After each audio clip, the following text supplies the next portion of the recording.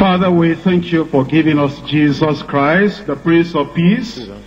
We're praying, O Lord, that you will reign in every heart in Jesus' name. And we pray that in every heart, every soul today, the peace of the Lord will be manifest in Jesus' name. O Lord, we are praying that you'll still the stormy sea, so that in every heart and in every family, there'll be peace in Jesus' name. We know the devil does not want your people to have peace. But Lord, we pray you'll break the jawbone of the adversary of your people in Jesus' name. Let there be peace. And in the church, let there be peace. In the country, let there be peace. In our places of work, let there be peace. Everywhere your children are, let there be peace in Jesus' name. And we pray, Lord, the deep desires of your children, as they look up to you today, you will answer our prayers. We will rest in you. And all the storms in every life, you calm everything in Jesus' name. We bless your name because we know you have answered. We know there will be peace. Amen. In Jesus' name we pray. Amen. We're looking at Psalm 122, verses 6 through to 9. Psalm 122. Pray for the peace of Jerusalem. They shall prosper that love thee. Peace be within thy gates, within thy walls, and prosperity within thy palaces. For my brethren and companions' sake, I will now say, peace be within thee. Because of the house of the Lord our God, I will seek thy good.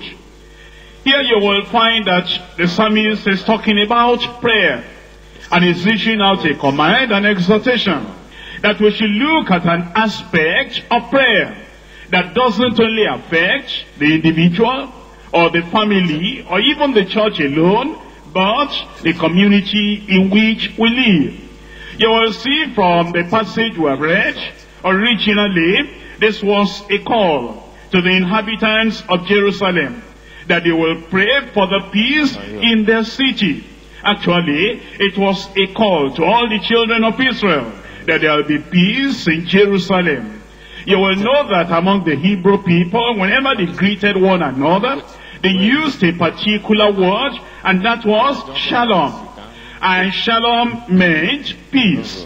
And Jerusalem actually means the city of peace. And every time you call Jerusalem, you are simply saying in the Hebrew tongue, the city of peace. And every time those people greeted themselves, you will say, peace unto you, peace unto the city, because they wanted peace. And of course, looking ahead, that was the place where the Lord Jesus Christ, the Prince of Peace, will eventually reign. And they felt that if Christ will be coming, and if Jerusalem, the city of peace, will be the central and capital city, that the people there too should have peace. But they knew that it will not come automatically. Knowing what men are, there is violence in the lives, in the hearts of men. And therefore they said, pray for the peace of Jerusalem. And it says, they shall prosper that love that city. The prayer is that the prophetic meaning of the name, city of peace, from where the Messiah, the Prince of Peace, will eventually reign, they wanted that prophecy to be fulfilled. And here in this passage, we also have a call to pray for our own city and to pray for our own country. That's why we're looking at the message today, praying for the peace of our country. Praying for the peace of our country. There are three things we notice as we have read this passage. Number one, prayer for peace and prosperity. Prayer for peace and prosperity. Number two, prosperity promised to those who pray and seek peace. If we are going to have prosperity, individually and in the family and in the church, we ought to pray, and we ought to be seeking peace in our community as well as in the whole country. Prosperity promised to those who pray and seek peace. Number 3, patriotism, of praying peaceful people. Patriotism of praying peaceful people. Let's look at these one by one. As we look at the passage before us, we read once again Psalm 122, verses 6 and 7. In verse 6, pray for the peace of Jerusalem. They shall prosper that love thee. If you are living in a place, you have to love that place, because the peace of that place is your own peace as well. And so you ought to pray, and I ought to pray, and the whole church ought to pray for the peace of the city and of the country in which we live. And it says if we do that, we're showing love to that community and country in which we live. And it says we will prosper. Then it says this is the item of prayer, the request in prayer that we're making. Peace be within thy walls. Jerusalem was a walled city, and they were praying that every corner, every street, every community in that city, that there will be peace within the walls, and then prosperity within thy palaces. That is, in the place where the king was reigning and ruling, there will be no peace there, so they will be taking the right decision, and nothing will disturb the progress, the prosperity, and the peace of the palace, as well as the whole city itself. We'll find that the children of Israel, even when they were not in Jerusalem, and they were carried into captivity, or they were to be carried into captivity, they were given a particular instruction, that whenever they got to that place they were going, although it was not their city or country of origin, they must still be praying for the peace and seeking the peace of that place where they were going. Look at Jeremiah chapter 29 verse 7. Jeremiah chapter 29 verse 7. Seek the peace of the city whither I have caused you to be carried away captive, and pray unto the Lord for it. For in the peace thereof shall ye have peace. Now we have learned in Psalm 122 that they should pray for their native country. They should pray for their own fatherland. They should pray for Jerusalem because it belonged to them. But then they were even told, your prayer is not going to be limited to Jerusalem, because that's your own city where you were born, your fatherland. If you are carried away captive, and you happen to be in a foreign land, in that foreign land where you are, you ought to be praying for that place. Why? Because it's as a place has peace, you too, you will be able to have peace. That's telling us, for example, there may be foreigners, and there are foreigners who are living in our country, Nigeria. And as long as you are here, if there is no peace in the country, there will be no peace for you as well.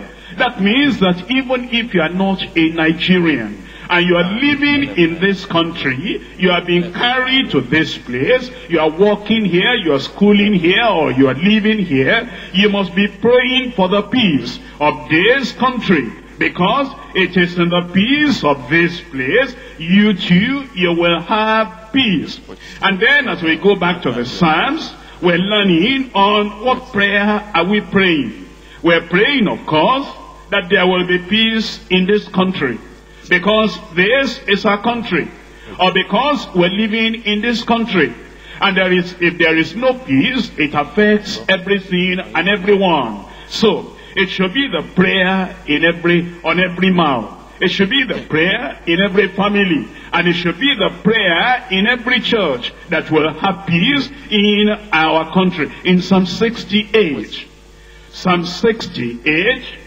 verse 30, rebuke the company of spearmen, the multitude of bulls, with the cows of the people, till everyone submit himself with pieces of silver. Scatter thou the people that delight in war. You see, here we are being told how to really pray. They knew that in their city, in their country, in their nation, There were people that were spearmen that the spear was a weapon of war. And they were praying for peace. And they were saying, "Oh Lord, you know where those people are, who might be conspiring together, and they want disturbance and violence." He said, "Oh Lord, will you not rebuke them? Will you not bring them under conviction? Will you not show them the importance and how precious souls are, so that they will not use their weapons of war to destroy anyone?" He said, "Rebuke the multitude of bulls with the cows of the people." That is, the people that were almost beasts, and they're like animals, and they do not care what happens to the lives of men. It said, bring them under conviction, subdue them, overcome them, rebuke them. It said, till everyone will submit himself with the pieces of silver. That is, they will not love money so much as to want to destroy the lives of innocent people that have earned their own money.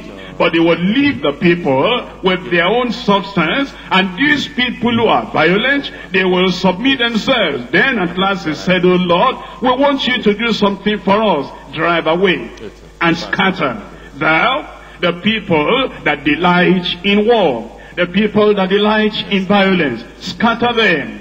Don't let them remain in our city or in our country."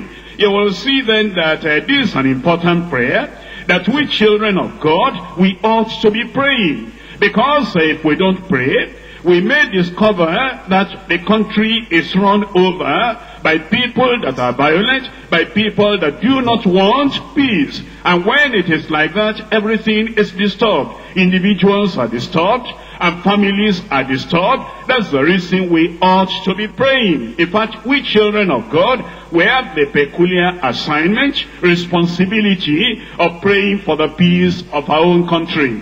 In Isaiah chapter 62, Isaiah chapter 62, look at verse 1. "For Zion's sake, will I not hold my peace?" I will not hold my peace. That means I will not keep quiet. I will speak out. "And for Jerusalem's sake, I will not rest until the righteousness thereof go forth as brightness, and the salvation thereof as the lamp that burneth." Actually, Jerusalem was the place where the Lord wanted the word, from which God wanted the word to be going out. And he said, if there is disturbance or violence, the preaching of the word of God, that should be going forth as light from that central city, will not be possible because of that, because of Zion, I will not hold my peace. And because of that Jerusalem, I will not rest. I'll keep on praying until righteousness from that place will go forth as the brightness of the morning sun. And then salvation from that place will be as a lamp that burneth, so that if there is peace, we'll be able to carry on the gospel work, and then other people, even far away people, they'll be able to hear the word of the Lord. In verse 6, "I have set watchmen upon thy walls, O Jerusalem, which shall never hold their peace, day nor night. Ye that make mention of the Lord, keep not silence, and give him no rest, till he establish and till he make Jerusalem a praise in the earth." You will see then that peace is very important, and it is desired, and it is to be prayed for, because strife and violence are deadly things. Actually, peace and prosperity go hand in hand, as war, violence, and famine go hand in hand. Peace in the city and peace in the country should be a daily prayer, for in so doing we bring down prosperity upon ourselves. As we go back to Psalm 122, there are some things to notice in Psalm 122. Number one, what we have read there is a command. It says pray for the peace of, and a command, obedience will release the power of God upon your life, will release the protection, the peace, the prosperity of the Lord upon you. Number two, it's a privilege as well that you can be counted as one of the people that will pray for the peace of Jerusalem, that the fulfillment of the prophetic name of Jerusalem will be fulfilled. Through your prayer was a privilege. Our prayer will bind the adversary and subdue the spirit of violence and unrest. Number three, prayer is our spiritual weapon. That's why it's saying, as the people of the world are using their own weapon, their weapon of destruction, why don't you, as a child of God, use your own spiritual weapon as well to destroy the weapons of destruction? Number four, that prayer grants us a place with great men of the past. A place with Abraham, who prayed for Sodom and Gomorrah.